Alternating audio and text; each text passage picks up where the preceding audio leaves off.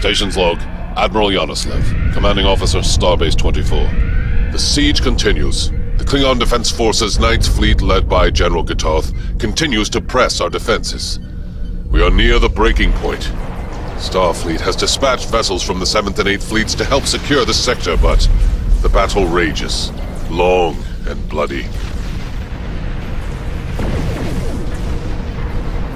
The Klingons outnumber us, but we have held. For how much longer? Well, we'll give it our best. They will pay for every step. We'll make sure of that. Every step. Hard to believe we were allies a decade ago.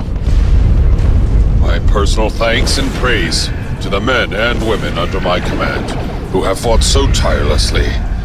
We have lost much. And look.